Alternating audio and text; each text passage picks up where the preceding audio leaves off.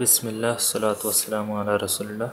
Assalamu alaikum everyone. Now we'll be looking at the last parsing techniques. Those are CLR1 and LALR1 parsing techniques. So first we'll be looking at the CLR1 parsing technique, and then that will be extended to the LALR1 parsing technique. So in CLR1 parsing technique, similarly first we'll be given a grammar, and then we need to convert that grammar into an augmented grammar. So this is the augmented form of the grammar.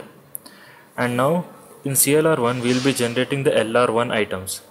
In SLR and those parsing techniques we were generating the LR0 items, but here we will be generating the LR1 items. So LR1 items is nothing but a combination of LR0 item and a lookahead symbol. Now you don't need to worry about the lookahead symbol, because initially all the lookahead symbols for all the LR1 items will be the dollar symbol. So as you can see, all the symbols are dollar, all the lookahead symbols are dollar, and the LR1 item is nothing but a combination of an LR0 item with a lookahead. So initially all the items will have lookahead as dollar. So, and now I have also written the short form for this production, R1, R2, because we will be using this in the parsing table. So that's why I have written the short form notations R1, R2, R3 and R4. And now coming to the DFA, and also we need to calculate the first and follow, because this might be useful in the further problem solving. Now coming to the DFA, now the DFA also we need to consider the LR1 items, not the LR0 items. So first we are writing the first LR1 item, that is the S dash tends to dot S comma dollar. Now as you all know, the dot is before a non-terminal, so we need to expand this non-terminal. Now when we are expanding this non-terminal, S tends to dot CC and dollar. Now whenever we are expanding a non-terminal, we need to check whether the lookahead symbol is changing or not. We can check that by whenever, suppose we are expanding this non-terminal, then whatever comes after that non-terminal, this whole section, we need to calculate the first of this whole thing, and that will be the lookahead for the next for the expansion of this non-terminal. I'll explain that here, because here it is more clear. Now the dot is before C. C is again a non-terminal, so we need to expand this C using its items, LR1 items. But when we are expanding this C, the lookahead is changing. How the lookahead is changing is, now this is dot C. Now whatever is coming after C, we need to consider that whole thing. See, I have dotted this whole thing. So this whole thing is dotted here. And now in this dotted region we need to calculate the first.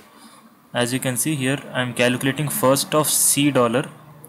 So first of C dollar is nothing but first of C, because C is the first and C is a non-terminal, so we are calculating the first for C. As we have already calculated, the first of C is A comma D, so that's why we are changing the lookahead now to A comma D.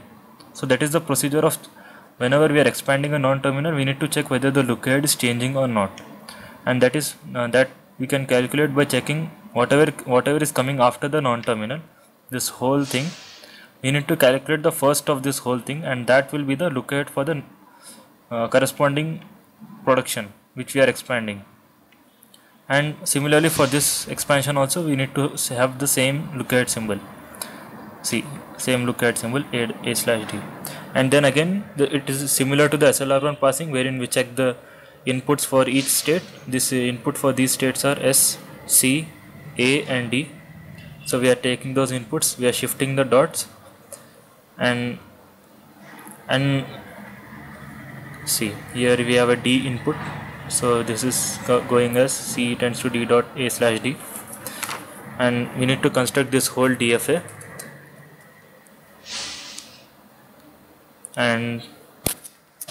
And as you can see, the A input, whenever we are taking A input, so I am expanding that here. So C tends to A, because I have already read the A symbol, and again this dot is before a non-terminal, so I need to expand this non-terminal. So I am expanding this non-terminal, and everything that is after this C, I need to calculate the first of this whole thing. The first of A/D is nothing but A/D only, so the lookahead will not change. And again this is another expansion, C tends to dot D, A/D, and again here C is the input for this state, so I am expanding it like this. Again here dot is before a non-terminal, so I am expanding using these productions, and when I am expanding I am looking for the lookahead symbol. So after C I have only dollar, so first of dollar will be dollar only. And now here see, I have as input for this state is, one of the input for this state is D, and when I am taking the input as D, I am going to this state C tends to D dot slash dollar. I am not going to this state which is already there, C tends to D dot, but the lookahead here is different, it is A slash D. So I cannot give the input here D and come to this state, because the input is different here and the lookahead is different here and the lookahead is different here. So in CLR1 what you have to remember is, for the states, if there are different lookahead symbols, you need to make another state for that. You cannot take this input D and go to the same state, because here the lookahead is different and here the lookahead is different. So that is the one thing you need to remember for the CLR1. And now after constructing the DFA, now we need to construct the parsing table. Now in the parsing table, it is similar to the SLR1 parsing table, but in SLR1 parsing table, now considering this state C tends to D dot, it is the fourth state. So now let us look at the fourth state in that parsing table. So in the parsing table, fourth state, we have reduce instructions, because this is a complete item, so we have to reduce this and unlike in SLR1 parser, in SLR1 parser we need to reduce this production in the follow of this non-terminal. You can check the video of the SLR1. In that I have said that this reduce instruction will be reduced to follow of this C, but in CLR1 parsing will not reduce it to the in the follow of C. Will reduce this instruction into the lookahead symbols, that is the lookahead symbols are A and D. So in fourth state, only in A and D columns I am reducing that instruction, that is R4. As I have already said, these are the shorthand notations of R4.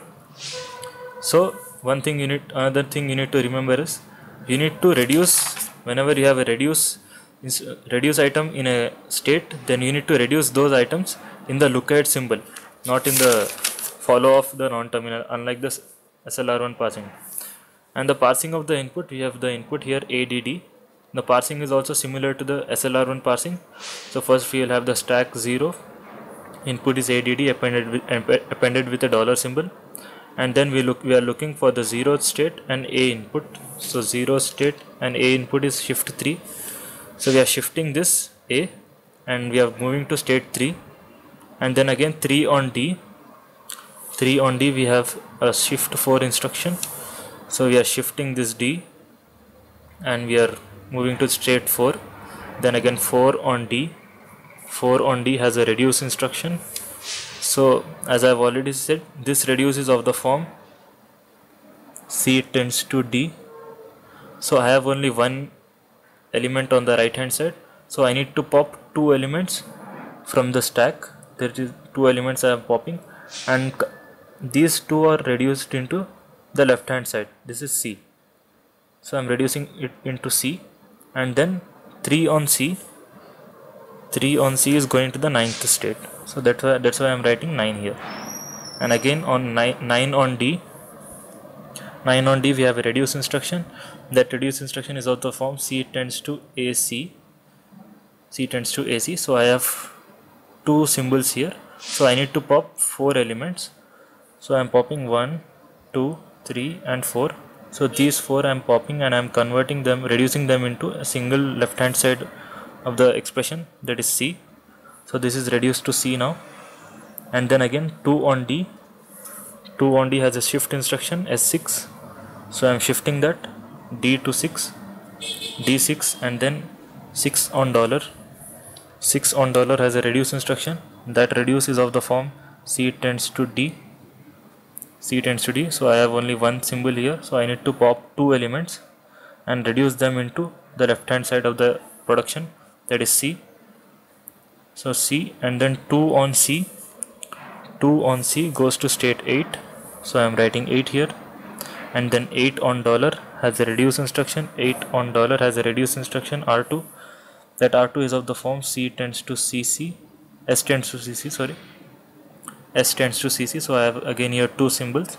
So I am popping 4 elements, 1 2 3 4, and these 4 will be reduced to S, which is the left hand side of the production. And now from 0 on S I am going to state 1. So 1 on dollar has an accept. So this means the passing is complete and the string is accepted. So this is the CLR1 method for parsing a given grammar.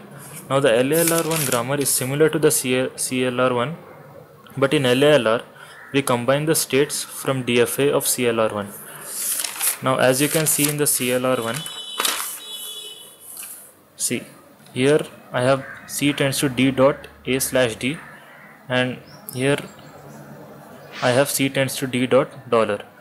Because the look ahead is different, I am not combining these two states. I am making a separate state for this production. So that creates an overhead.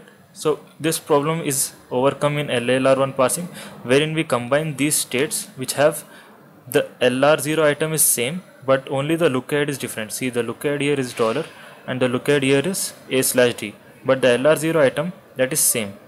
Again in this state C tends to CC dot dollar, and then S tends to, sorry, oh not this one, sorry, this one, C tends to AC dot dollar, and here I have C tends to AC dot A slash D. So here I have the LR0 item is same, but only the look ahead is different. So this can be overcome in the LALR1 parsing by combining the states. So the states which can be combined are 4 6 3 5 and 7 9. So this is the combination of 4 6. I am combining the look aheads. See, C tends to D dot, sorry, D dot, that is C tends to D dot, and the look aheads are combined A slash D slash dollar. Similarly here C tends to AC dot and dollar A D. So the look aheads are combined into a single state. So you don't need to, so the states will be reduced in LALR. And for the parsing table also, we need to reduce this instruction C tends to AC in all these 3 look ahead symbols. So this is state 6 and this is the R3 instruction. So I am reducing that in A, D and dollar, all the 3 look ahead symbols. And the parsing for the input is also similar to the CLR1 parsing. Assalamu alaikum warahmatullahi wabarakatuh.